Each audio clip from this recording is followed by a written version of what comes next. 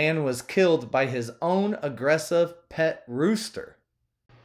The daughter of a man who was killed by his pet rooster is warning of the dangers of aggressive poultry after the bird also attacked her young child.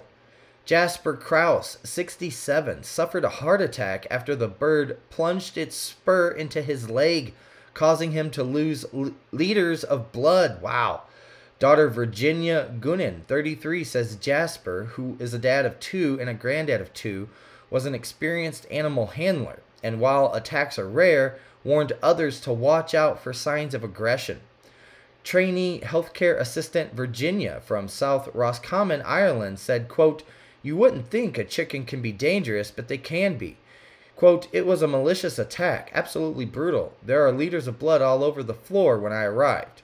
Quote, this particular bird was thought to be a nice and docile breed and good for children, but this shows any breed can be dangerous. Quote, having pet chickens is a big thing for families now, especially getting children involved. For this to happen is so rare and unbelievable, but it can happen," she said. Retired horse trainer Jasper was out in his garden on April 28th last year when the rooster attacked him from behind. He lost so much blood that it caused a secondary heart attack, and then he passed away about an hour later. Now Virginia is warning of the dangers of owning poultry, encouraging owners to watch out for signs of rooster aggression.